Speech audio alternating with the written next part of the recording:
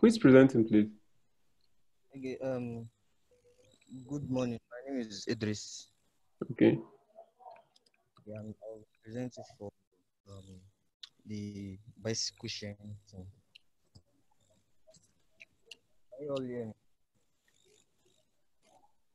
Hello? Yeah, we can hear you. So, firstly, our our project was um, this is the introduction of our project.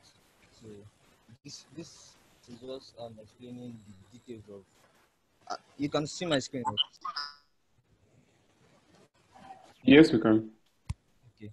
So this is just explaining um, the details of our presentation of our problem statement.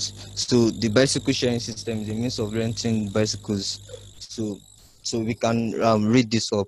Now the data generated by these systems makes them attractive for researchers. So we want to actually um, the aim of our project is to combine the historical patterns of people that have rented bicycles based on weather. So um, now this is the data field that we have. So we have the daytime, which the daytime, the season, the holiday, the working day, then the rest like that.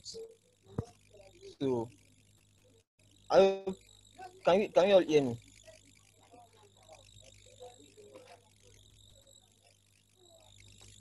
Hello, Yes, we can hear you. hello. We can hear you, Idris. So the methods we used. So we used train test split to make to split data, the whole data. So then we tried different regression because we are actually looking for values. We are looking for target values. So definitely we are having a regression problem. So we used this five regression models: the linear regression, the this six, the linear, the other boost, the XG boost, the bagging, SVR, and random forest. So this is part of our pre-processing stage. So we were given daytime feature. So we had to convert our daytime feature to be able to use it our on our data. So we add this graph showing our weekdays. So our weekdays from Monday to Sunday. So this graph is showing how the number of rentals that were made during the weekday according to weekdays. Then we also add visualizations on the monthly basis too, because we feel this date time is one of the major factors in this problem statement. So the day, the month. So according to the normal, this is Mondays to maybe Fridays should contain more should be more of work day and things like that. So we felt it is necessary to to check the weekdays, and the month also determines when which month is for the rainy season, which month is the dry season. So we would want to know if at in the months that contain the rainy season, we want to know if the rentals are much then or not. So that's what what these visualizations are for. Then we made box plots on the counts for the working day according to the data we have. Then we had 4 seasons, quite alright. So we are still working majorly. Our problem majorly was on the weather conditions. So we had all this. Then the time also, the time of the day too was also considered. So these box plots shows all this. And moving on. So we want to check the correlations using the heat map. So um with this, the heat map, it is noticed that temperature has higher positive correlation with the count of bicycle rentals. So meaning that when temperature is high, the bicycle rentals are much then. So meaning perhaps when the sun is out, people tend to like move. Um, People tend to like want to move faster to places that they are going, which is sensible enough. And perhaps when the rain is falling and when temperature goes down, people don't move outside. People don't go out. So then, however, the hours at which the rentals were made has a higher positive correlation to the humidity. So considering humidity too, humidity also shows a negative correlation with the count, meaning when the humidity is high, then the rentals, the number of counts for rentals drops. So which is sensible enough too. Then we used our metric was the root mean square logarithmic error. So we checked other metrics, but we just finalized on using this method because we feel it's better. So, and when we checked the values, so the linear regression, we checked the values on the six regression models that we used. So out of all this, it was found out that the random forest gave the lowest, which means it performs better than others it performs best. Yes, let me put it that way. So I've said this earlier. So with the algorithms used and the and using the RMSLE to test the correctness, so it was seen that linear regression and other boosts produce estimates that are lower than the actual values. Then the RMSLE shows that random forest will be the best algorithm. So given the current data set. Okay, so our conclusion is this: though we have not, how will I put it? We have not made uh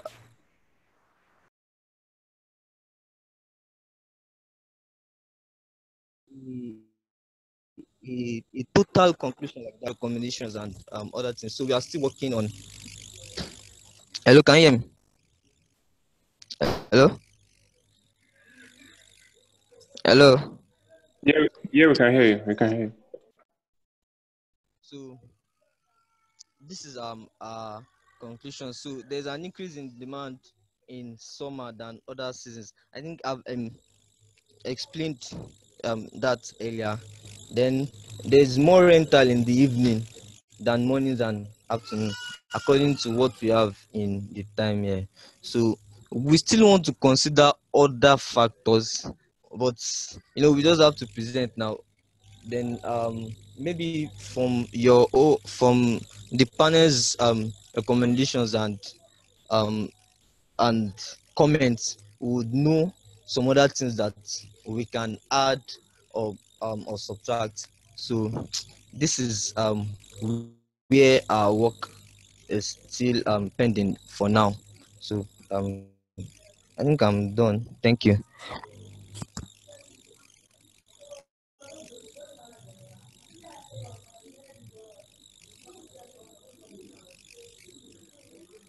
Okay. Thank you, Idris. Okay, contributions. I'll start with Teju this time around.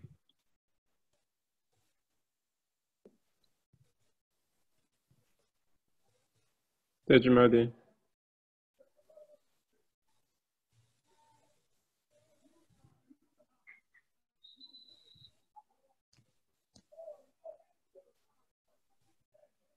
Okay, maybe Teju Made just stepped out. Udeme.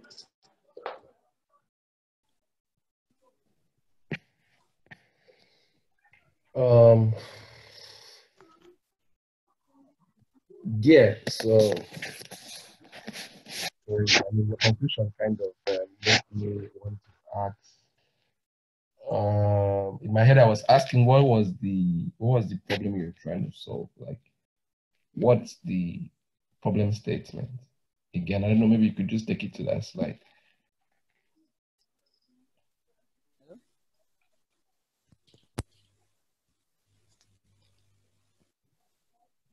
Hello. Can you hear me? I can hear now.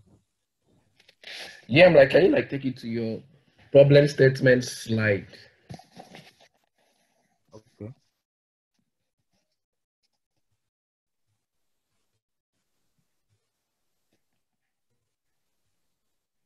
Okay. Yeah, this is it. Okay. Cool. So, first of all, I really like the way you. I mean, for the most part, this is the kind of thing like I really wanted like to see more of like a little bit of your code and then your analysis too, which is really great. And I like the way you did the analysis. Can you go back to that place of the the box plot and then your correlation?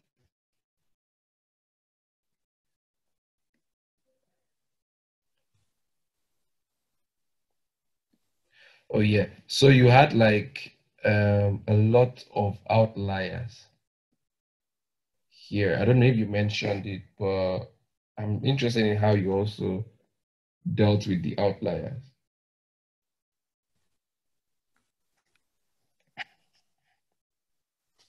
Can you hear me? Hello. Oh shit. Yeah. Can you hear me? Hello. Hello guys, can you hear me? Okay. Yeah, I can hear you, Udeme. I can hear both of you. I can hear Oh, you. okay, but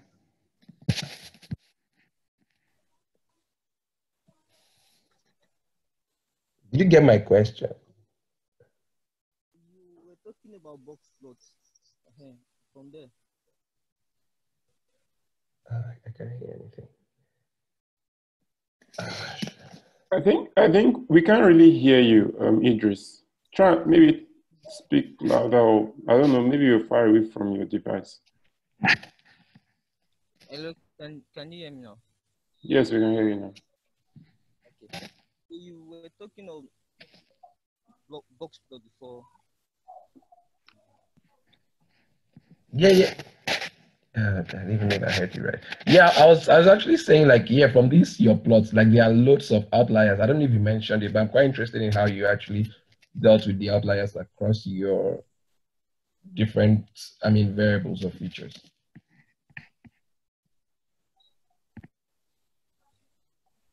Um.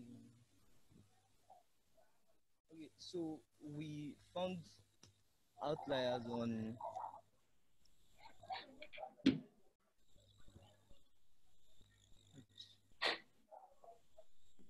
almost every part of the features. So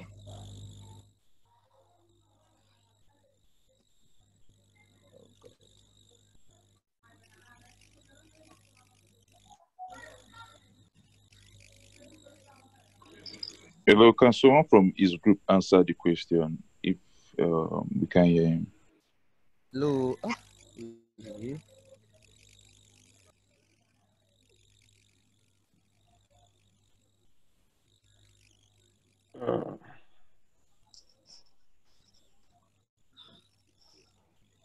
Okay, try and speak, Idris. Let's see if we can hear you. Hello? Okay, Babatunde wants to speak. Yeah. Can you hear me? Yeah, we can hear you. So, as I said earlier, we have not just have basic. We had the outliers now. So we worked on the current data, the default data. So we have not done data engineering on what we have presently. So I think that was why I said if you from your comments, from the comments of the now. Okay, let me say from the comments of the panels, so we would know the next step. So this is just the default features that we have that we worked on presently. So if I understand you clearly, means that you just trained the model with the raw data, and then you came up with those conclusions. Can I answer that? Yeah, sure. I mean, Okay. No, that is not right. Because we did some classification on the data, and that's how we're able to get all this stuff. From the daytime, we extracted the day. We started into day, months, weekday, months, and hours. And that's how we're able to get these box plots. So this box plot, we also did the dummy data on the season and the weather. We did that also. So this were how we're able to come up with this plot to split into to actually get different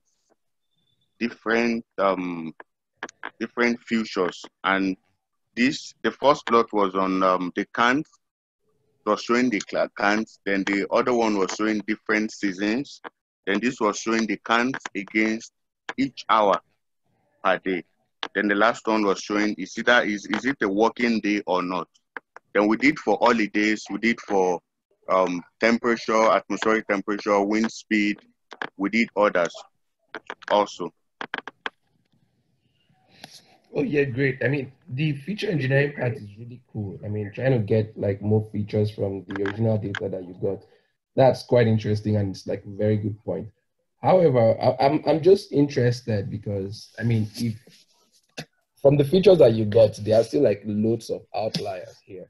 And if you directly trained your model with this, then we will most likely not use that model because it will not give us like a perfect representation of, I mean, what we really want. So my question really is, yeah, I mean, you've gotten like the extra features based on your engineering, which is quite awesome.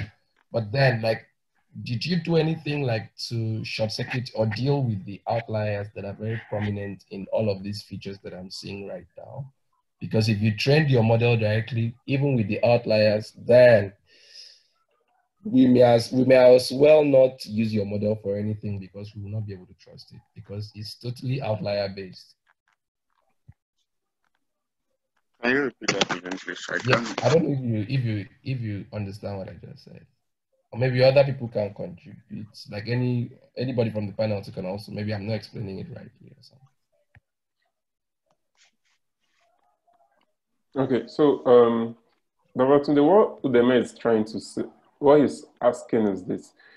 Yeah, you did some data engineering on your data, you got some extra features from the data, but from the plots that you have now, it's very evident that they are outliers, right? And outliers, having outliers in your model can actually be detrimental to its performance. So his question is, was there, and did you do any treatment to the data to like reduce the outliers, to normalize the data? Yes, did we do anything? I think we did. Yes, I think we did not, because this was just, all these were a plot before the training. Then before we trained, I think we used standard scalar to actually see from different points. Then later we now removed some other some other things that are not needed before we actually use other methods. And if you actually check our linear regression, you see that the RSMLE is higher than others. So that is how we had to use other regression models to train the data. But we have actually removed out the outlier while using other models on it. Okay, well, let's not. All right, I wouldn't want. So I just want us to make progress anyway. But I mean, from what you said, what I would advise would be that I think you should try to pay more attention to structuring, or how to structure like an entire data analysis or a machine learning project. The steps that you need to follow, because I think there's something that is missing in, I mean, what you're saying, and it doesn't really add up at some point. So I just want, like, I would advise the team to pay attention to the things. I mean, there could be a lot of buzzwords. Obviously, there are lots of them, which you might want to jump to. But just before that, try and have an understanding of the why, you know, like the why you're doing this and what are you getting from, I mean, this particular thing that you're doing. Because, yeah, I mean, we talked about the outliers, and you also mentioned using other algorithms, and that most likely have taken care of the outliers, which is just like I would say buzzwords, you know. So yeah, so I think like just try to pay more attention on the entire process, like what should come before what, and what does this process actually do. I think it will actually help, I mean, your understanding of what to use and what not to use, and when to use what to use. Do you get? Thank you. All right. Thank you. Thank you, Demi. Kelechi. Is Kelechi still on the call?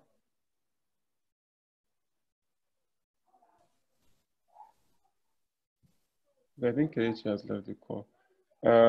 George.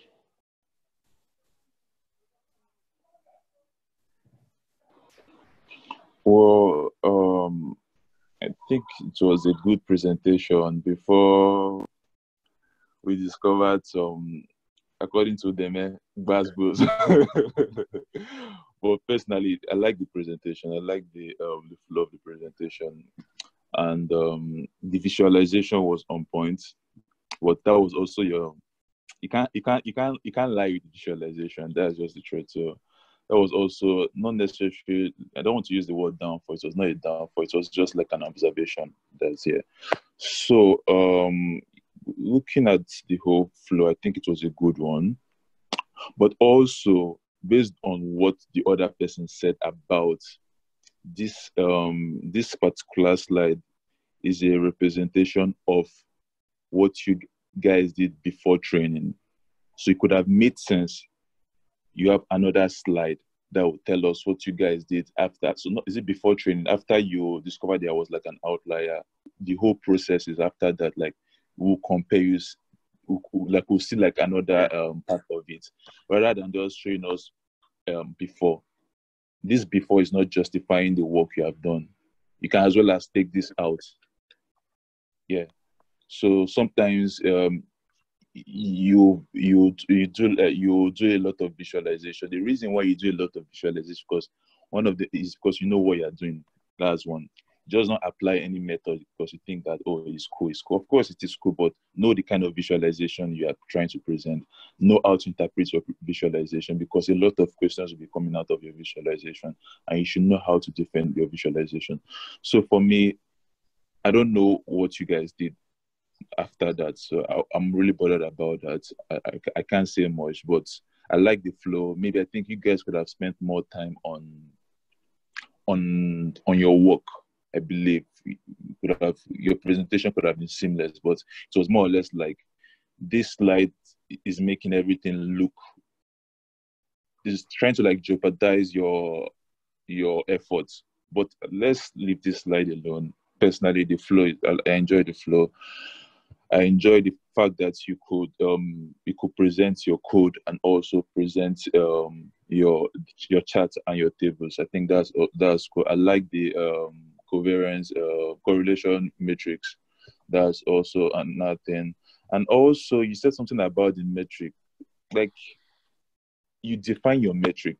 There's also always a standard metric, but if you know that there are a lot of metrics in that space, you pick like one or two, you compare your model and see how they perform on each and every one of these metrics. So then from there you can infer like a reasonable conclusion that, okay, this is why we chose this based on this metric. Or you can also, there are different ways you can go about that. You said something about because there's a particular statement you made about your metric. I was not really comfortable with that statement, but that's just by the way. And also, another thing I noticed was that I don't know whether you guys use maybe cross validation, or maybe you guys actually had like a proper validation set. Personally, I assume once you use train test splits, you have to data sets. You have train, you have test. So I might be wrong. So what's up with your validation set? How come you don't have a validation sets? So that's another question I will want to. I have like, if there's an improvement, you should work on that. But in general, like it was a good presentation in general. Like, this is like one of my best presentation in terms of visualization, in terms of flow. I'm not going to say anything apart from that. Like, I like the way, this is how every other group should present their work. Like, show a bit of your code, show what your table looks like here. That flow is good. But apart from that, you did some awesome stuff. And yeah, that's all I can say about that. It was a good one. Thank you. Thank you, George. Tejumadi. Yeah, I mean, good job, guys. I just wanted to say that before we, I mean, this is amazing, but I also acknowledge the fact that there are like tons of examples. In fact, the example we gave was this same bike sharing.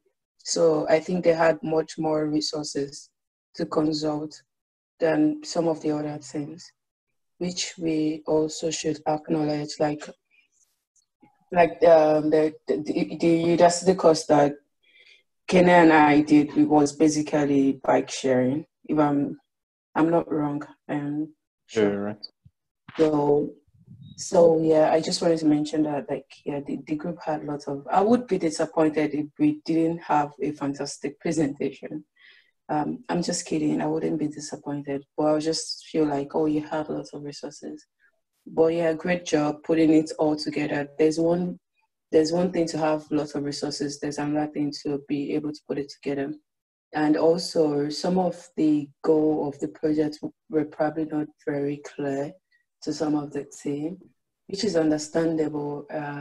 When you just start working with machine learning and all, sometimes not every like you don't see the bigger goal. You just like want to like train random forest, XGBoost, and then you're comparing accuracy, blah, blah, blah, and you forget about the main goal or something like that. It happens like as you proceed, you start seeing the overall vision, and you start like using this as just a tool to achieve your goal than what they have. But I don't, feedback wise, I think George and Udemy already like they did a good job like with the comments, so I don't have much more to add to that. But all the best, looking forward to future work from you all. Good job to all the members of the team. Thank you. Okay, I'm allowed to give one small. Okay, let me give. So it's just maybe something you guys can try out though. So I was expecting to see something like a line plot showing a line plot of probably but a line plot of the count against the days, yeah. So it will just kind of show you how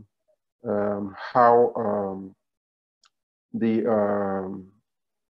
number of bikes being rented increase per day, right? So that plot kind of gives you confidence of what you're doing. So if you know how it happens in a day, yeah, you can then, if you know how it happens, say probably for a month, for each of the days in a month, you can then use your algorithm or your model rather to like predict and then compare it against the real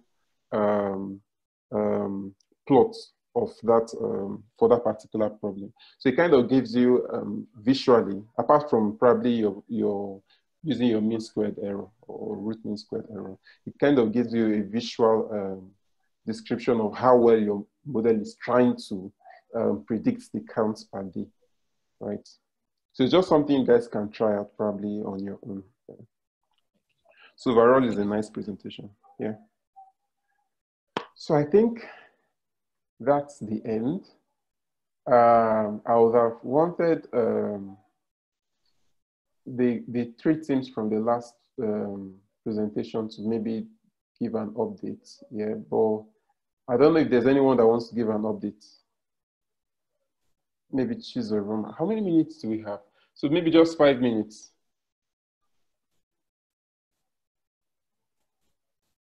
Hello, can you hear me? Yeah, we can hear you. Yeah. Okay. Since the time is very, very small, should I still share my screen or just rush through like the whole? No, you can share your screen. You can share your screen. Maybe we'll take only yours. Yeah. Okay.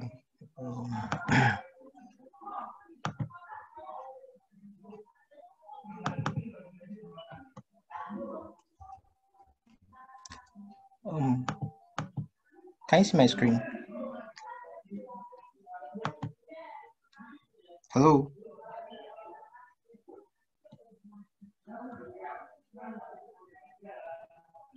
Hello. Yeah, we can. Yeah, we can hear you. We can hear you. Okay, can you see my screen? Yes, I can. Okay. Good morning, everybody. So quickly following up on like an update of what we did last week. Taking into consideration all the suggestions made by the panelists, we tried to make a few improvements to both our both to the presentation and also to the model, seeing how we could make it better. Sorry, let me try and make this okay. Can you still see the screen? Yes, I can. Okay. Yes, I can. Okay, so running through it quickly, we started out by clearly defining the two problem statements we had for the project. One was from the restaurant's perspective, them trying to get a model that could help them to quickly identify high quality wine. And then second being from like an academic point of view, from like trying to identify which properties make red wine feel from like a consumer's perspective using machine learning. So we carried out the project using basically 3 steps. Started by properly identifying the problem to enable us to know how well we could, to know the route we'll take in solving it, as well as we looked at taking into considerations IK's suggestion. We looked at the problem from the business owner's perspective, because like that's, as a business owner, from like the mistakes we made last week, we saw that a business owner would prefer to can make do with a few false positives compared to false negatives. Like in the real life, it has much of an impact um, relating towards customer retention. And if we are looking at it from a health perspective, having a false negative is really, really risky. So we try to see what we could do about that. Then we carried out, after identifying the problem, carried out data analysis, which involved data cleaning. There were very little cleaning to be done. We didn't really detect any outliers in the data.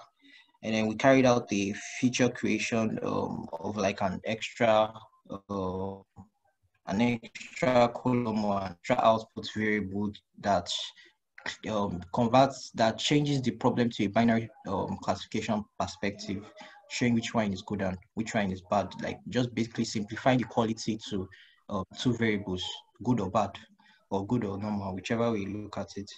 Then we did explorations and visualizations on it, and then we carried out and proceeded to build our models.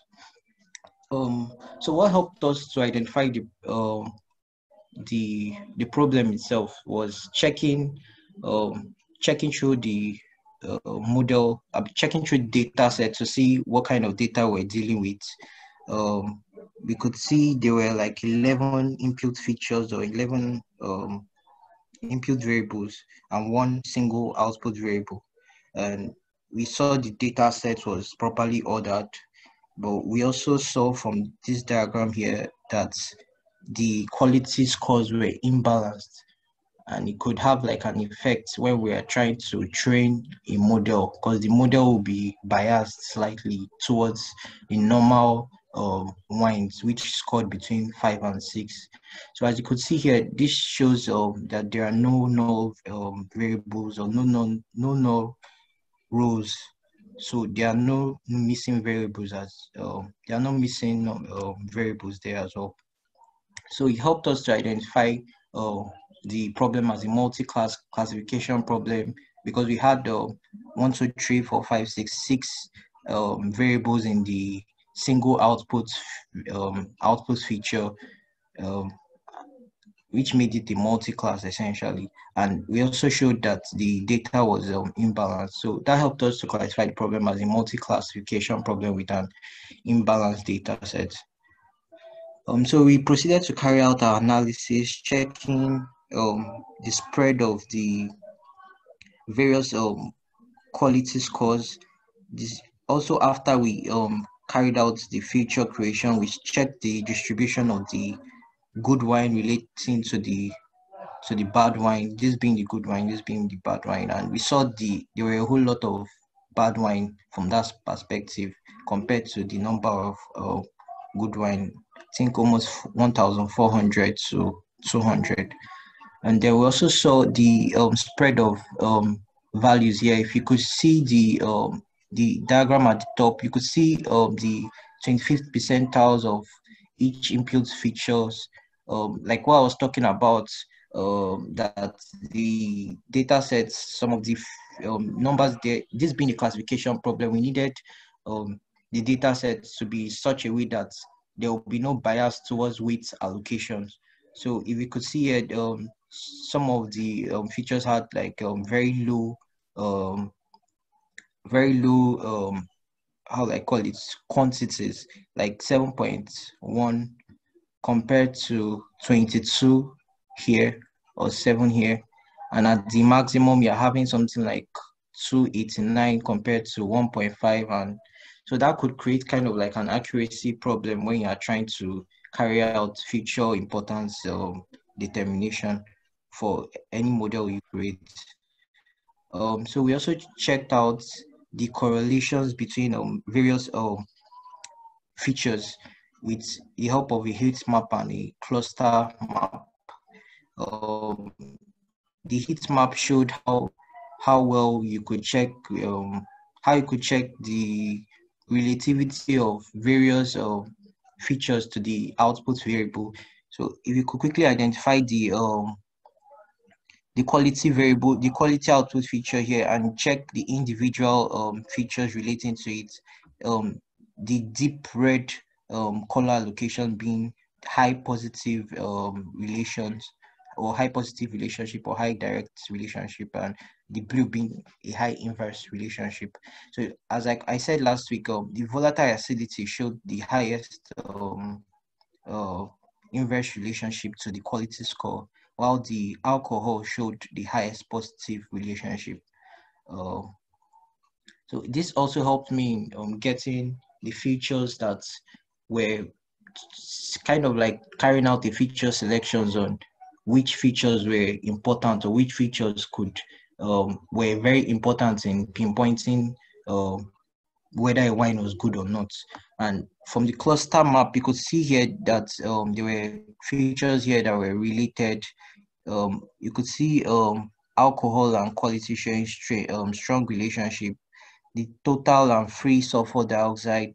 I mentioned last week the free sulfur dioxide was a subset of the total sulfur dioxide. And you see residual sugars, chloride and sulfate, all probably can be looked at as impurities in the wine, and the density as well standing alone. Then fixed acidity showing strong relationship as well with citric acid. So this helped us in the second problem, which was to identify which physiochemical properties made red wine good. And this was just a numerical representation of the correlations between each features as they relate to each other. I didn't include that in the heat map to avoid clustering the diagram. So this was the numerical representation of the heat map. So we use the box plot to check for the distribution of each variable across distribution of each variable.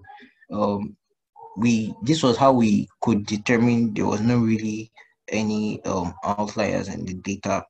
As you could see, some of them were skewed. They had slightly low average values. Some had a medium, some had high, but the distribution of the variables were actually okay. So it helped us in making the decision that there were no outliers. So at the end of discoveries, like I pointed out last week as well, we saw some strong correlations between features.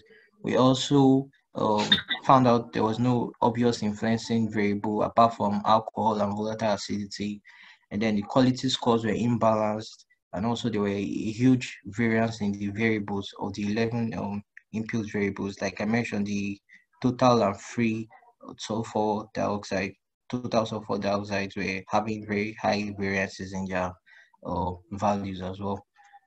So we proceeded to building our machine learning models. Carried out pre-processing. We did a future selection. We employed smooth oversampling technique to correct the imbalance. We used the train test splits to split the data into the testing and training data sets. Then the metrics used in evaluating the models were the accuracy score, the F1 score, the confusion metrics, the mean absolute error score, and the classification report. Then this essentially showed, after we fitted the data to the respective models, we used 5 different models.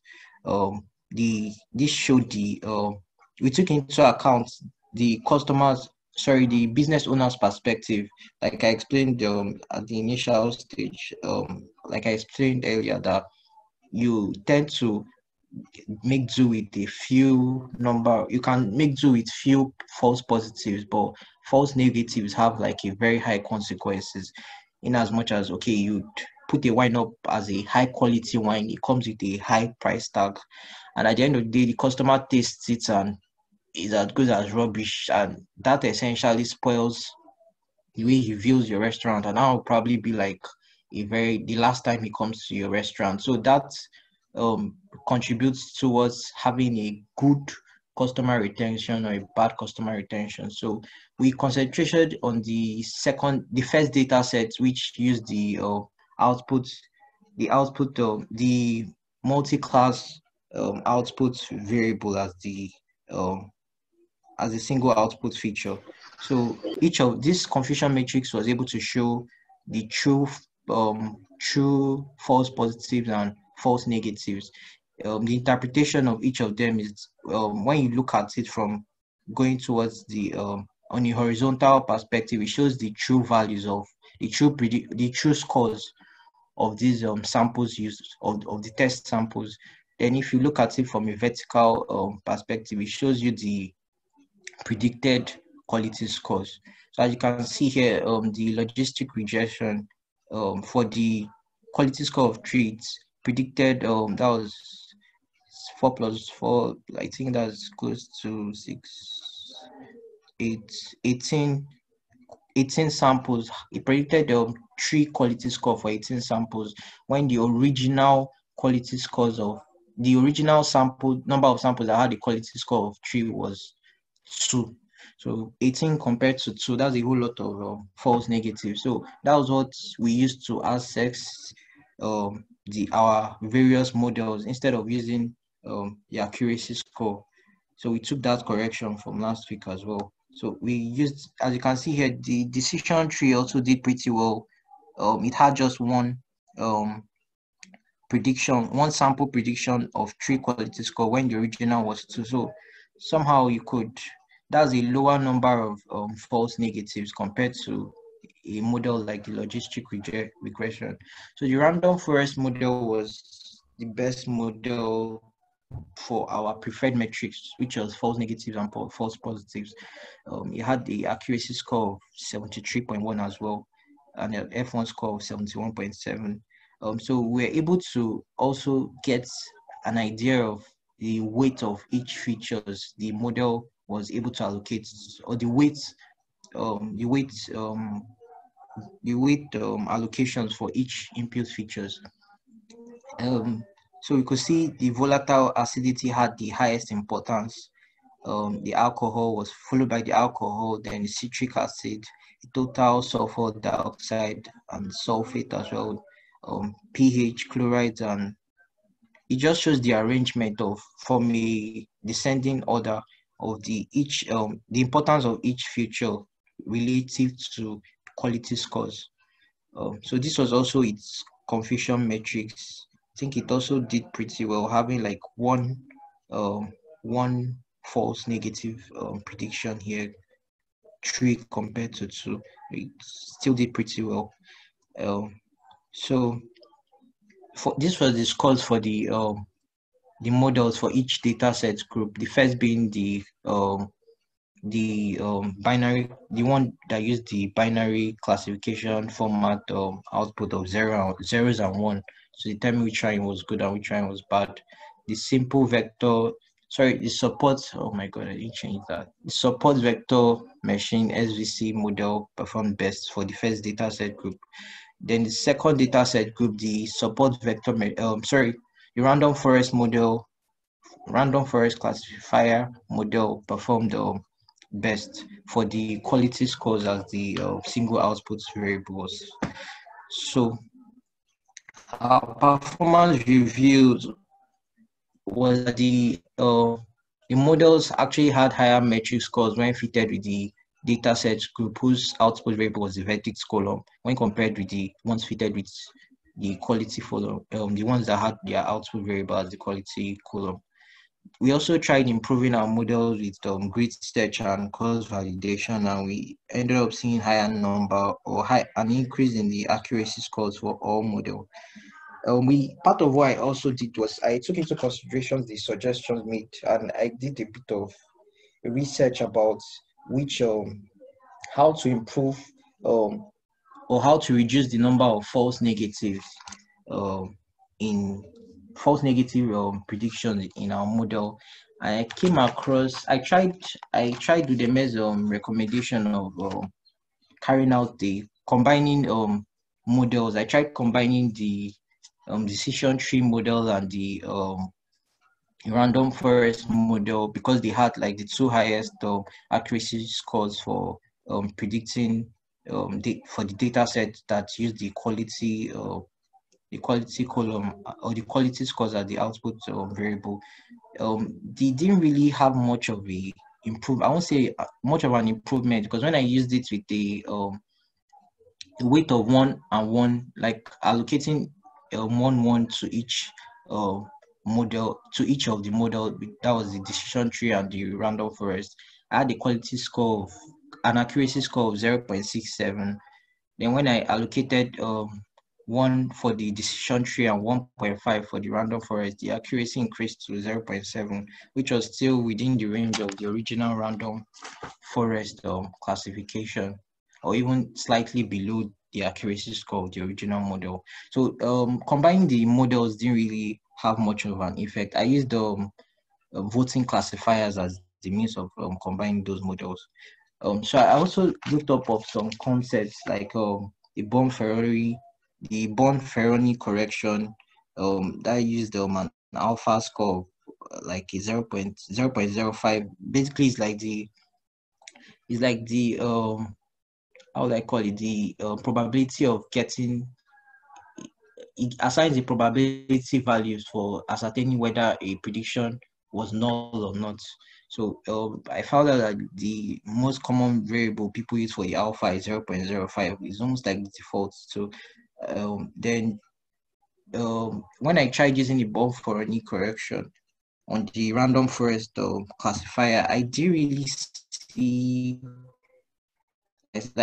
see much of an improvement in the accuracy scores, or I even saw like a degradation in the accuracy score, and also predictions of false negative and false positive. Maybe it was the way I applied it, because I applied it to the data sets directly. I didn't apply it to the model, I applied it to data sets. So I saw it reduced the number of input features from 11 to 3. That was what I noticed. And when I carried out the whole, when I tested it out on all models, I saw lower accuracy scores and lower false or higher false negative predictions. I also looked at a concept they call boom filters, which I was still saying I'll find out from the team today. Sorry, can you hear me? Hello? Yeah, we can hear you. Okay, yeah. So I was also saying I would inquire about the Bloom filter, Bloom filters for. I found that it has, like, when you apply it, it gives you 0 false negatives.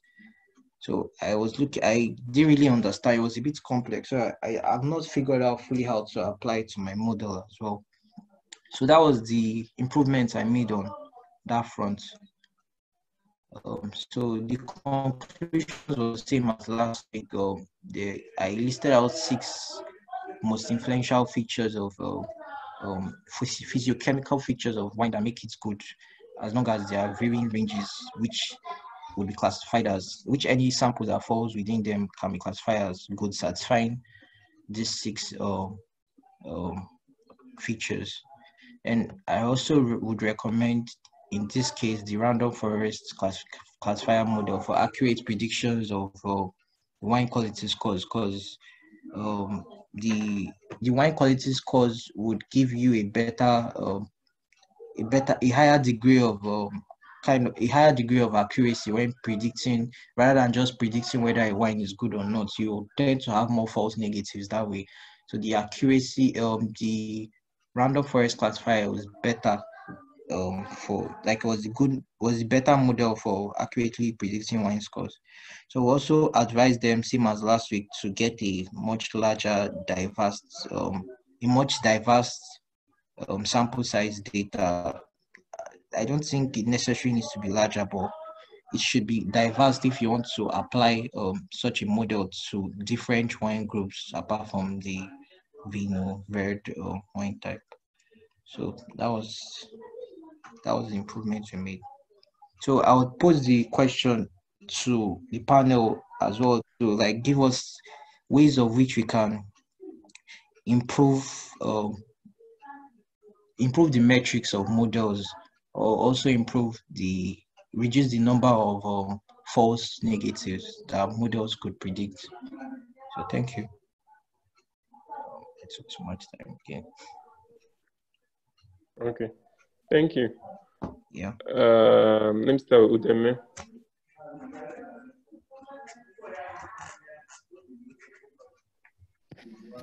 Yeah, Chizuru, this is like really detailed. I don't know.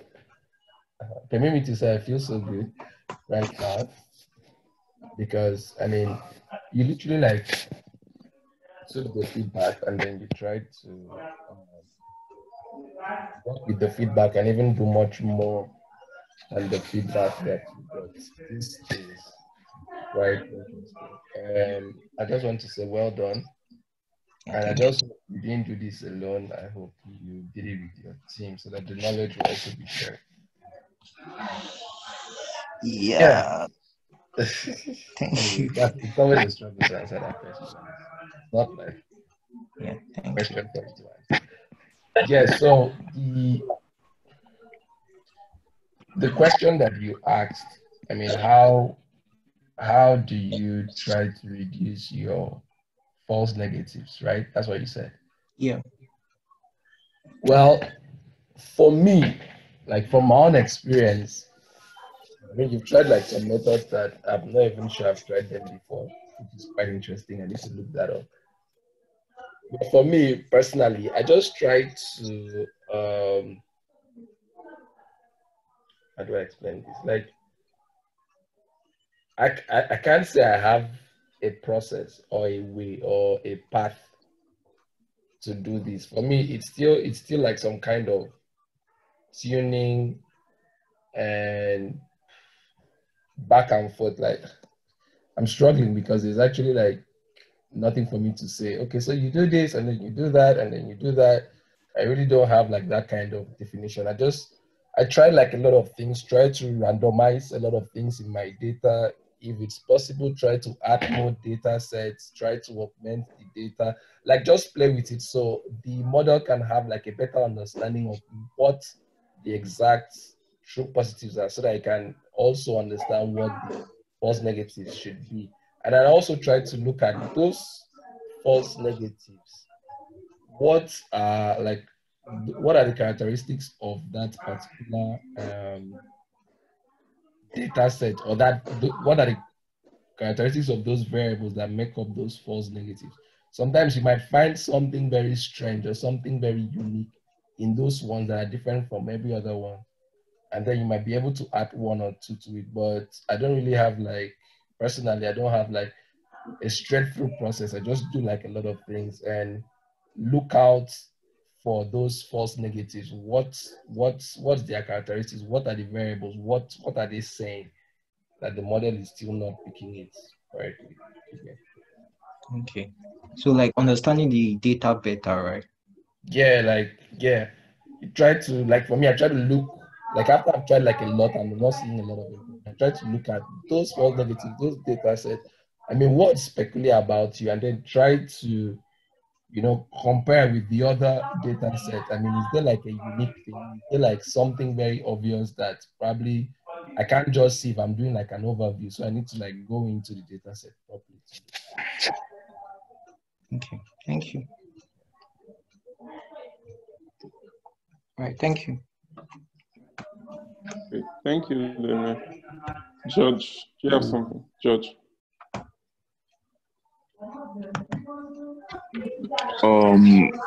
The presentation to me was an excellent one.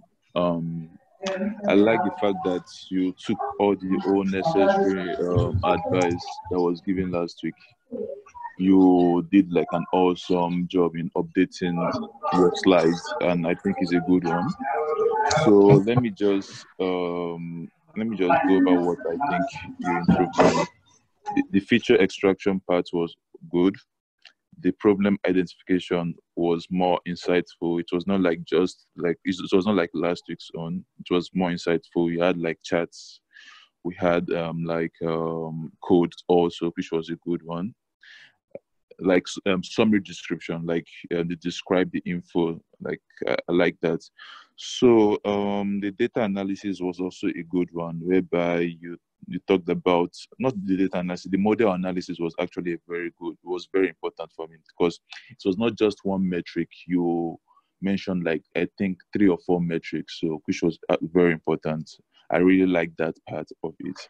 And also another thing that was interesting for me was the weight associated with each features. Yeah, I like that part of it. It was more or less like model interpretability. The grid search, you said the grid search and cross-validation improved your model performance. Yeah, is expected.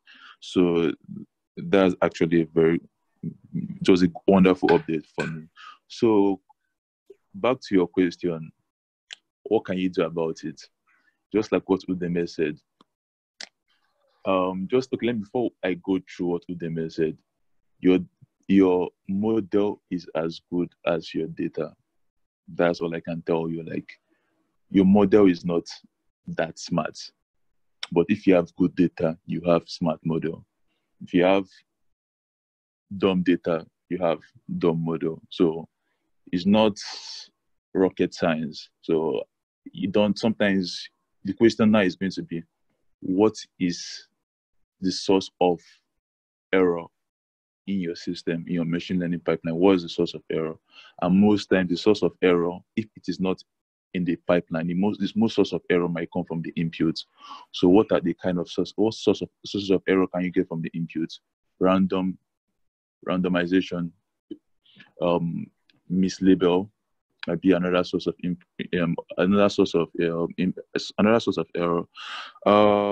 The measuring instrument, like what instrument did they use to measure? They used to obtain these results, these values. That might be another source of error. Another thing is some sources of error are unknown. You don't know. Maybe the weather was not just right that day, and the person got a reading. Like, there's different sources of error. So, and one way to mitigate sources of error is you get more data. Like, it's just, I think it's law of large number. Like, when you have more data, you have a better representation of your problem. So more data will solve that problem. But another thing you can also do is that particular instances you're having that issue with, look at that data. What is the problem with that data? It might not even be your model. It might just be the data that is the problem. So you should always think about your data. Your data is very important. I think initially we always bother, once you start in ML, you always bother about the models you use. But eventually you discover that your model is not that, let me not say your model is not as smart, but your model is as good. Your model is as good as your data. So it's very important you think about your data. Yeah, but in general, awesome presentation. Once again, thanks for the updates. Like, I like the fact that you went through everything and you did justice to everything. I have nothing to say. It was just a beautiful presentation. But also, your time management is horrible. Well, apart from that, it was a good one. Yeah. Thank you. Okay. Thank you, George. Okay, so we are rounding up. Well, before we round up, I just wanted to say one more thing for Chizuram, just very quickly. So maybe you can go and read up on thresholding, yeah? And that's the area under the curve, thresholding, true positive plots, true positive and against false negative plots. And it will give you an idea of what that question you asked here. So if you remember when we did logistic regression, you remember we said something like the output of your logistic regression model is your sigmoid, and you can your threshold everyone would intuitively say the threshold is probably at 0.5, but you can actually increase or reduce this threshold depending on the kind of problem that you were saying you brought up here. So you were saying something like it's better you sell. I think you said it's better you sell you predict wrongly the quality wines that you would sell, that you want to sell expensively as low quality wines, because you don't want a customer to come buy a bad wine for a very high price. Yeah.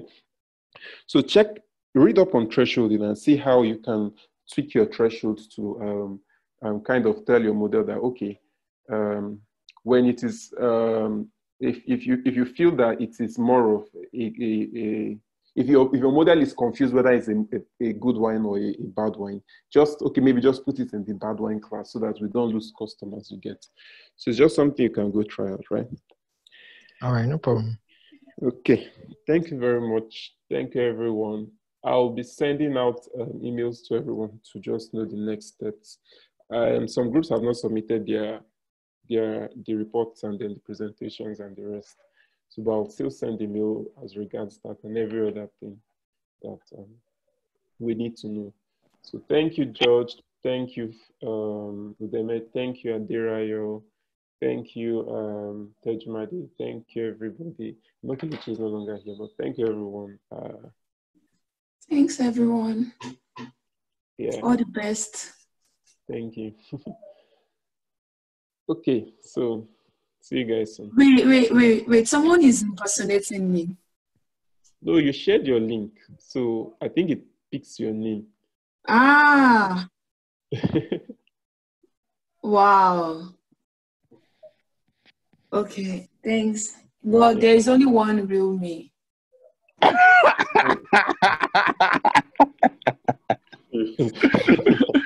There's only me, and I am the one talking. Who wants to impersonate you? Who wants to impersonate you? Like, why would they impersonate you? Who am I, right? No, you don't have to. That's not what I'm saying.